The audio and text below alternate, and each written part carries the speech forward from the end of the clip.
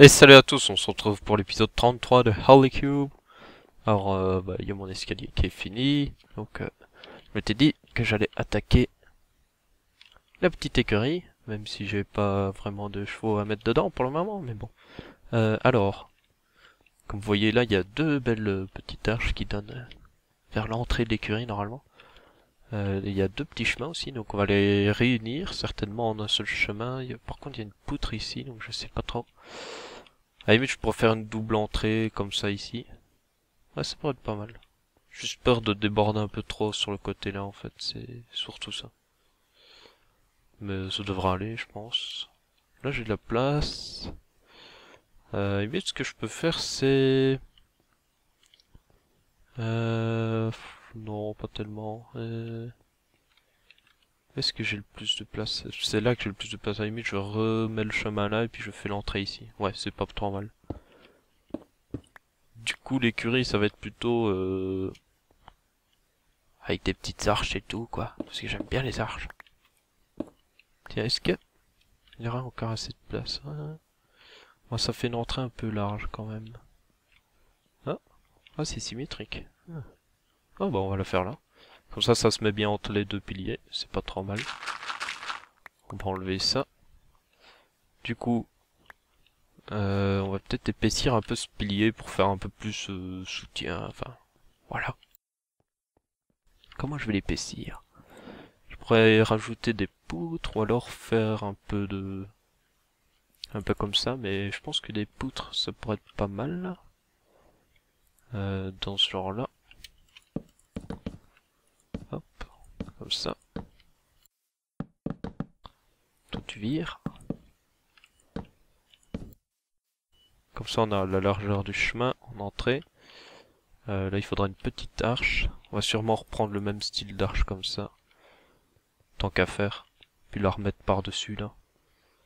Et puis là, limite avoir une vue, une petite fenêtre pour avoir vue sur les chevaux. Et là aussi, enfin quoi que non.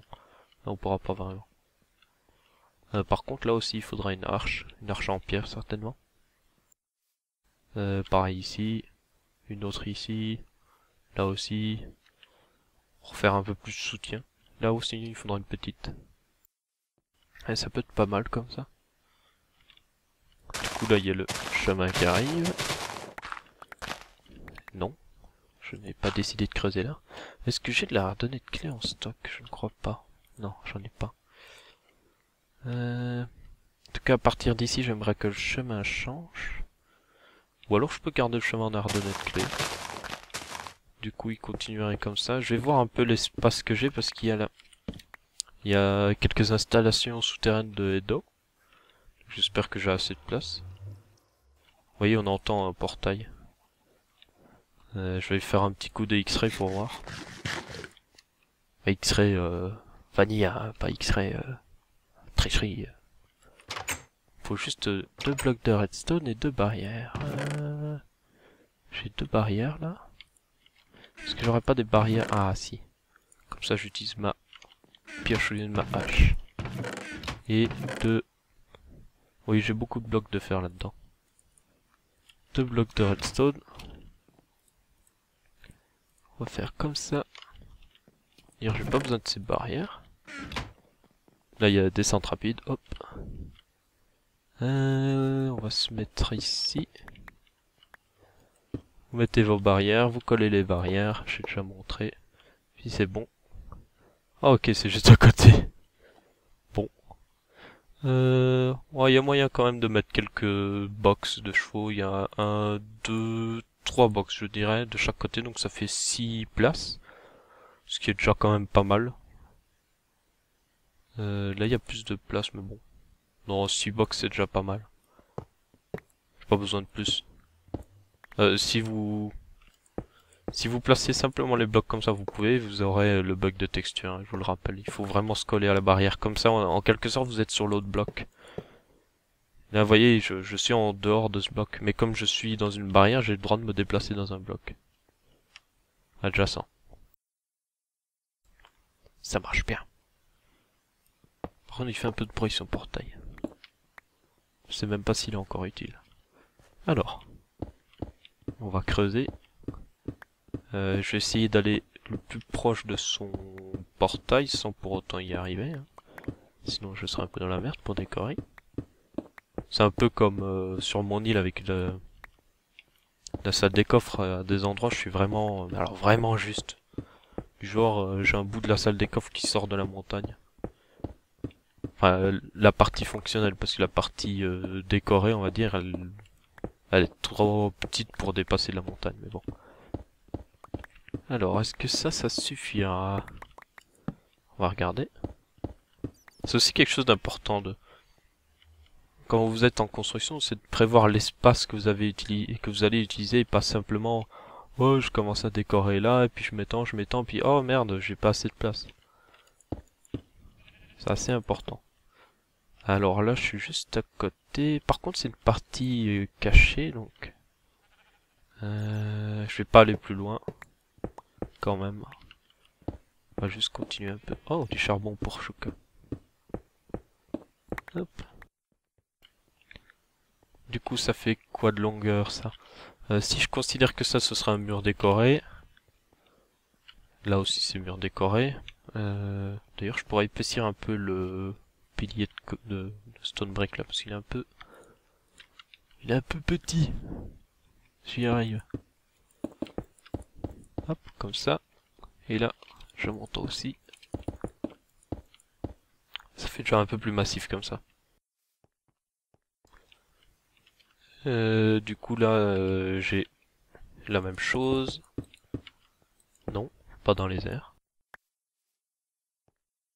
Et là aussi. Et là, il y a du bois. Je ne sais pas pourquoi. Ouais. Tiens, d'ailleurs, j'étais en live hier soir. Normalement, je le fais le samedi soir, mais Chouka avait quelques empêchements ce vendredi, donc il voulait faire son live le samedi soir. Mais moi, comme je peux le faire le vendredi soir, bah, j'ai fait le vendredi soir. Il y aura la rediffusion ce dimanche, normalement. Ouais. C'est pas trop mal niveau largeur. Maintenant, ça me fait... C'est là le mur principal, on va dire. Donc ça fait 1, 2, 3, 4, 5, 6, 7, 8, 9, 10, 11, 12, 13, 14 blocs. 14 blocs. On pourrait faire des 3 box de 4 de largeur. Et puis avoir 2 blocs de battement pour faire de la décoration. Ouais, ça pourrait être pas mal. Genre, je mets un bloc comme ça, et puis là, il y a le premier box. Ouais, je pense que je vais faire ça. Bon, je ferai pas comme ça, mais bon. Ouais. Du coup, là, il y aura le premier box. On va virer ça, d'ailleurs. Les torches, c'est pour empêcher que les lianes poussent n'importe où. On va juste dégager un peu plus d'espace. Et on va se faire, on va dire, la décoration d'un premier box. Comme ça, on aura le pattern principal, et puis je pourrais faire tranquillement les autres box hors caméra, et surtout creuser, parce qu'il faut beaucoup creuser. Je vais les faire différemment des autres box que j'ai fait. C'est des box décoratifs, c'est pas des box fonctionnels, on va dire. Et qui sont manuels, il faut ouvrir la porte, mettre le cheval, puis sortir. Mais c'est bien plus beau que les box avec plein de redstone bizarre. C'est pratique, mais bon. J'aime bien faire les choses en décoration. Alors, si on considère qu'il y a de la hardonnette clé ici, et qu'il y a un putain de lac ici, ok. La hardonnette clé ici, je pourrais faire... Faudrait que le box soit surélevé un peu. Je vais mettre un sol encore, enfin, stone brick d'abord. La limite, je pourrais mettre des dalles. Il me faudrait de la hardonnette clé en fait pour tester. Je vais prendre celle-là. Dérange pas vraiment.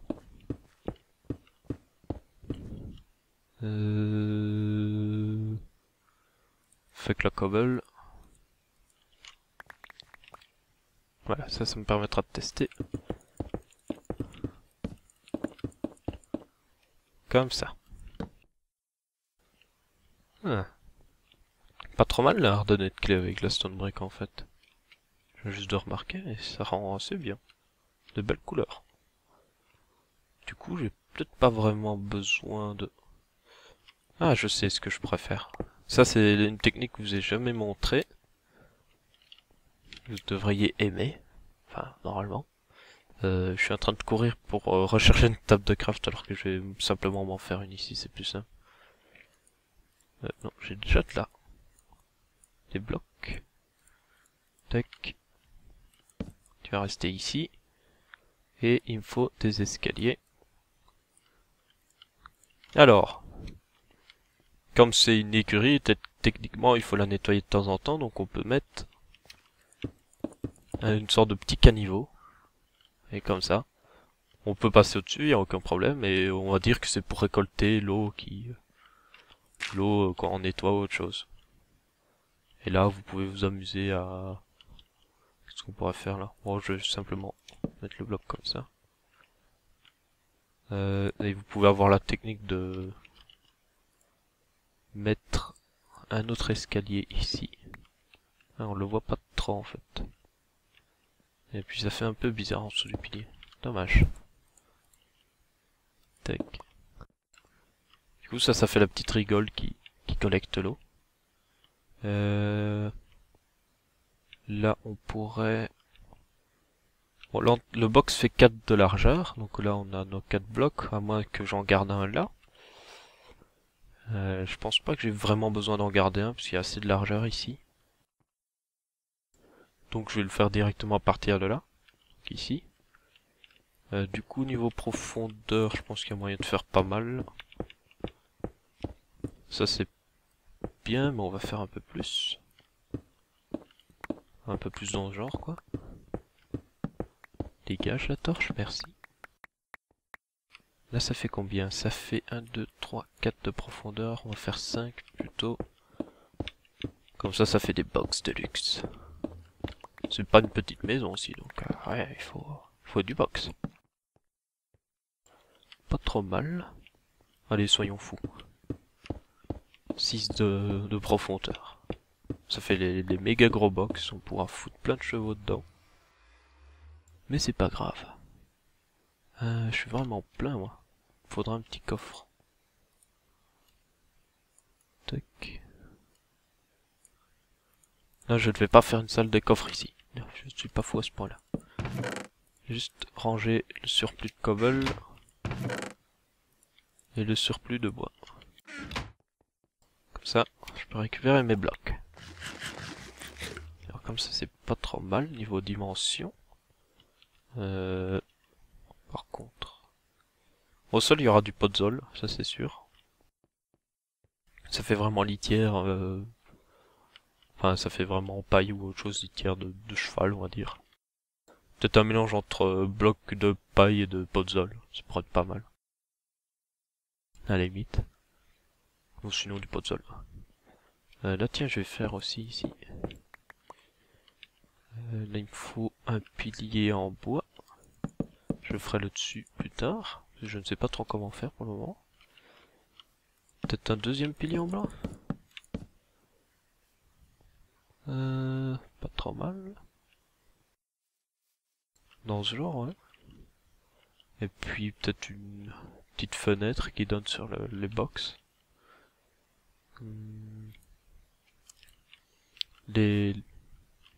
Comment dire? Les barrières de Nether Brick font des belles fenêtres en barrière, on va dire. Du coup, je vais peut-être en mettre. Peut-être comme ça.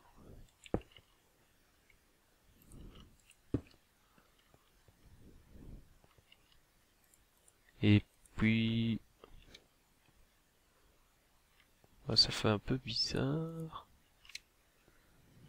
Faudrait que les barrières soient ici en fait. Ouais. Comme ça. On peut même s'amuser à mélanger en fait. Non, je vais faire comme ça. Peut-être. Qu'est-ce que ça donne ça? C'est pas trop mal. Et puis au-dessus... un petit escalier en bois, tiens. Peut être bien.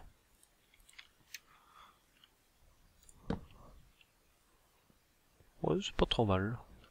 Petite fenêtre discrète. Quoique la nether brick, je pense que ça fait un peu trop foncé par contre. Donc plutôt des barrières normales, ce serait mieux. Ouais. S'il veut bien me laisser les crafter. Dans ce genre-là. Comme ça. Ah, c'est beaucoup mieux comme ça. Il faut bien éclairer. Là, il y aura une petite arche par-dessus, sûrement. Ici, on a l'intérieur du box. Qu'est-ce qu'on peut faire, là? J'aurais bien envie de faire une autre rigole ou autre chose.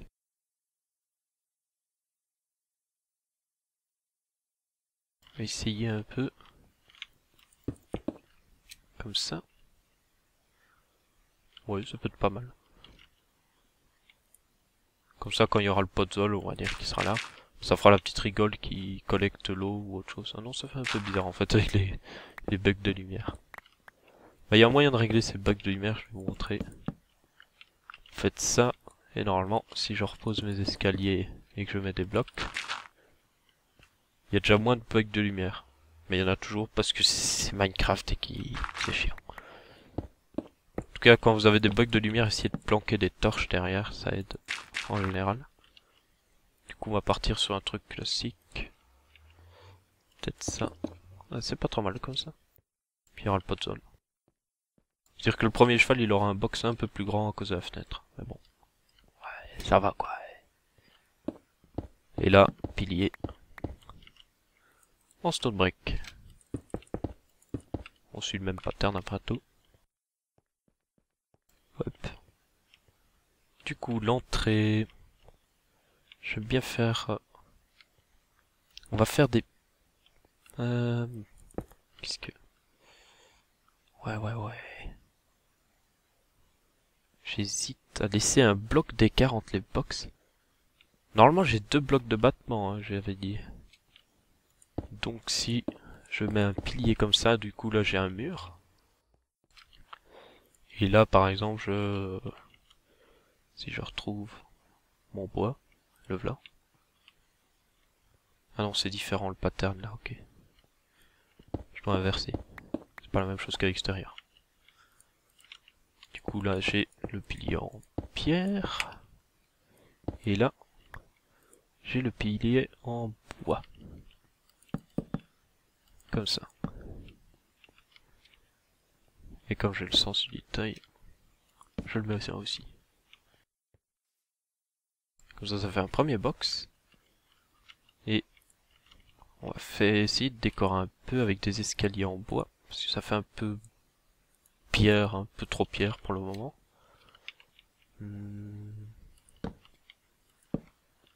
Non, ça c'est trop large. Il me faut 2 de largeur pour faire rentrer le cheval. Du coup, ce sera plus comme ça. Et là-haut, petite arche comme ça, à la limite. C'est pas trop mal comme ça. Là, du coup, on peut réutiliser des barrières encore. Comme ceci. 2 barrières. Et là, 2 trappes d'or. Pour fermer le box. Il faut les mettre sur la partie... Ah oui, il faut les mettre... Faut les mettre comme ça, sinon le cheval va se sauver. Donc là, il me faut autre chose que ça. Qu'est-ce que je pourrais mettre Je ne sais pas. Peut-être comme ça. Non, pas de la dirt, ça ferait très étrange. Ça fait très étrange, ça. Alors on va plutôt partir sur quelque chose comme ça que j'avais fait comme à l'écurie là-bas. Enfin, ou sur mon île. On va plus peut-être partir sur ce genre de choses que j'avais fait. Une dalle, et puis on peut la placer comme ça. Et nous, on peut sauter. Étonnamment, on peut sauter au-dessus. Mais les chevaux ne penseront jamais à passer par-dessus. Et comme là, des escaliers, même si je saute autre chose avec le cheval, je me ferai pas mal. C'est pas mal. Enfin, c'est bien. Là, ça fait un peu bizarre. Je pourrais essayer de faire l'évacuation d'eau ici. On va essayer de mettre une torche pour essayer de régler ce bug de lumière. Ouais. Évacuation d'eau. Non, en fait, ça fait bizarre.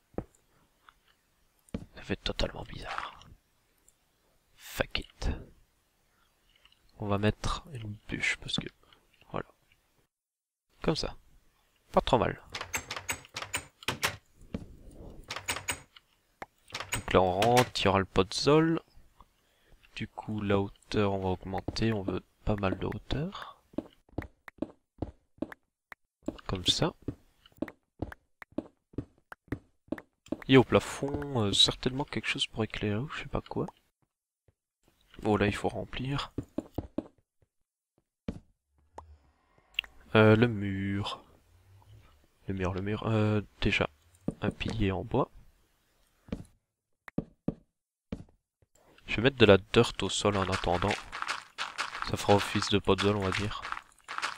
Comme ça permet de délimiter l'espace et de pouvoir se déplacer assez facilement. Un peu plus haut la torche. Du coup, là, j'ai un coin. Et là, j'ai un autre coin. Du coup, là, c'est la sortie. Je sais pas ce que je mettrai de l'autre côté. En attendant, je vais mettre comme ça.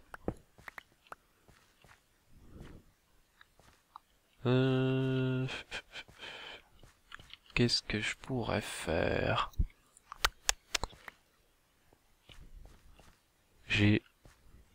Tiens, j'ai oublié de creuser ça. Bon, ça, je pourrais le mettre en bois.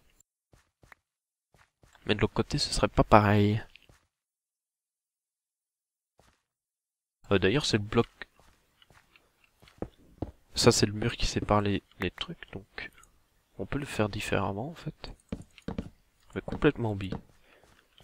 Du coup, il faut une séparation assez classe entre les chevaux, mais qu'ils puissent quand même se voir ou autre chose. Peut-être avec quelques escaliers en plus. Oui, je sais, j'en ai déjà dans mon inventaire, mais j'en fais en plus. Et du bois, du bois, du bois.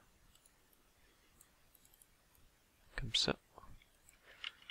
On va essayer un petit truc avec des escaliers. On va voir ce que ça donne.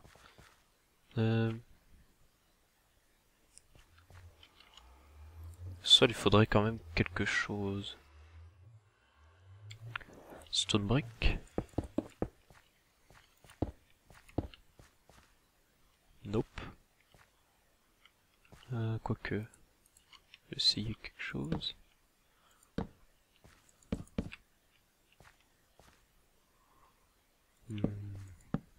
Ouais, c'est un peu bizarre ce que je fais.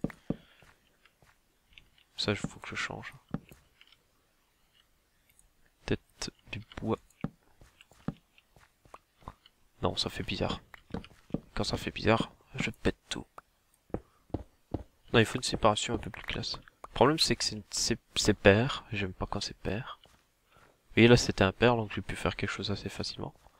Mais là, c'est pair, du coup, j'aime pas trop. Donc, je vais tricher. Quand c'est pair, je triche. Déjà, je vais faire ça. Comme ça. Je vais mettre plutôt les poutres comme ça. Et là... je triche. Non, comme ça fait pas trop. Plutôt des planches.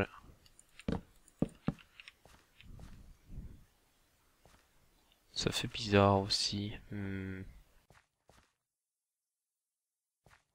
Peut-être qu'en mettant un mur en stone comme ça fait une séparation du coup. Mais bon, ça fait bizarre avec ça. Alors peut-être que je pourrais compenser en faisant ça. Ouais, c'est pas trop mal là comme ça.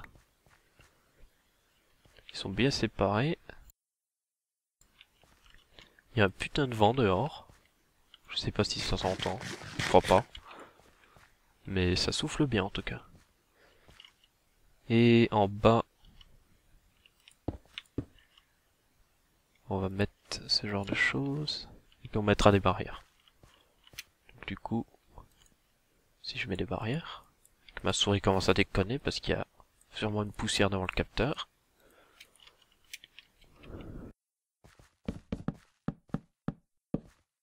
Pas trop mal.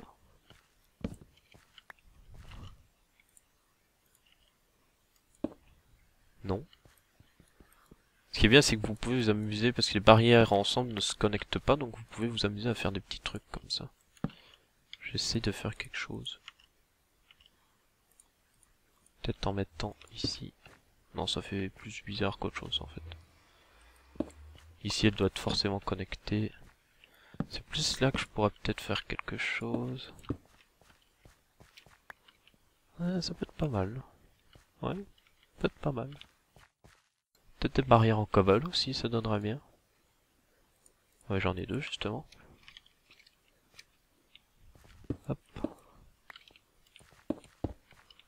Ouais, les barrières en cobble c'est mieux. Ça reste plus dans le thème. Et du coup derrière il y aurait l'autre box hein, qui serait par ici. On va le faire. Enfin on va même faire la fenêtre derrière pour éviter que les barrières se connectent, comme ça on voit ce que ça donne. Comme ça. Ouais, pas trop mal, pas trop mal. Et le mur de derrière, on va peut-être partir sur quelque chose comme ça. Et là, de planches, j'aime pas trop. Et le mur du fond. Le mur du fond, qu'est-ce que je pourrais faire?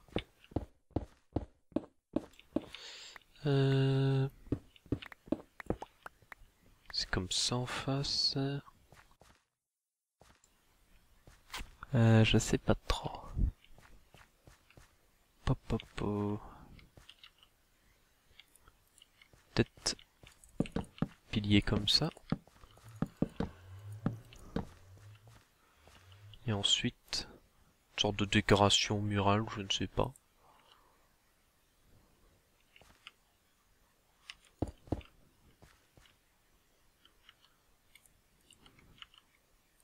Hop. Comme ça, et puis derrière un peu de stone brick. Je suis très près du portail. Et certainement de la surface aussi, voilà. Et là, il y a un bloc de grâce, donc ça, c'est la surface. C'est juste... C'est l'endroit le plus serré, de toute façon, donc ça devrait aller. Et... Comme ça. J'aime pas trop ce petit bug de lumière, là.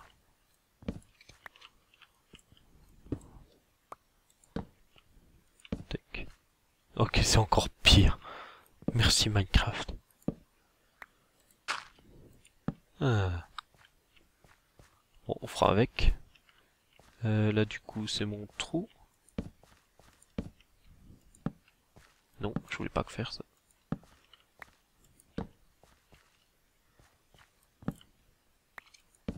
Mettre une torche, sinon ça va spawner. Là, c'est pas trop mal. Là, on peut faire la même chose, plus ou moins. Et le plafond. On va certainement faire quelque chose d'assez simple.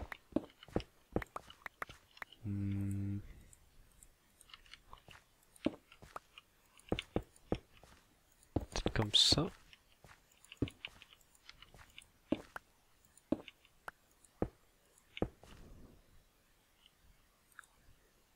Et puis...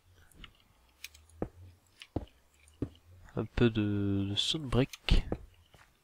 Stone brick ici, stone brick ici. Ouais, le plafond c'est pas trop important je trouve.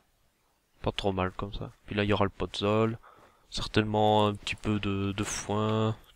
Un petit chaudron avec de la flotte dedans. Je peux le faire maintenant ça. Peut-être pas en fait, j'ai pas dû faire. Puis des petits trucs comme ça, quoi. Puis un petit dégardé de pot de sol, peut-être avec de la terre ou autre chose, ça pourrait être bien. Ou du foin.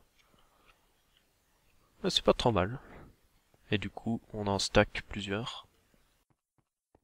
Je ne sais pas combien. Un certain nombre. On verra. Ouais. Ouais. Il est possible que je doive inverser la porte ici, parce que j'ai un pilier, enfin, le pilier sur lequel je m'appuie là, il est déjà dans le mur en fait, en quelque sorte. Et là, bah, c'est le mur ici. Donc c'est ce pilier-là, techniquement, que je devrais faire la barrière. Mais ça ferait un peu bizarre, parce que, voilà. Du coup, je vais devoir rajouter un pilier là. Donc si je rajoute un pilier, peut-être que je ferai la symétrie de l'autre côté. Peut-être que je ferai que 2 box de chaque côté, comme ça. Puis au fond, une réserve de foin. Ouais, ça pourrait être pas mal, comme ça. Et comme ça m'évite d'essayer de trouver un fixe pour ces trucs-là. Et ça fait une symétrie, j'aime bien les symétries. Là, on a notre petite rigole d'eau. D'ailleurs, la rigole d'eau, techniquement, je pourrais la faire passer en dessous de la poutre, mais bon. Ouais. Bon, ben, je vais aller voir le temps de l'épisode. Normalement, c'est bon, hein. Je pense que ça fait pas mal de temps que je travaille dessus. Quelques conseils quand même utiles. Donc, je vais voir le temps de l'épisode, je reviens. Et on se retrouve, ouais, bah, ça fait un peu plus de 31 minutes. Je savais pas que j'avais pris autant de temps. Donc ce sera tout pour cet épisode. N'hésitez pas à laisser un petit pouce bleu si vous avez aimé. Enfin, en tout cas, si vous avez regardé jusque là, c'est sûrement que vous avez aimé. Donc n'hésitez pas à laisser un petit pouce bleu. Si vous avez des remarques ou autre chose, vous pouvez laisser un commentaire aussi, je les dis tous. Et j'entends un squelette. Ah, il est là. Dégage, squelette. Dégage. Ouais, il se cache l'enfant. Ouais, voilà. C'était bon. J'espère que t'es tombé et que t'es mort, ouais. On se sert tout à la prochaine vidéo et salut à tous.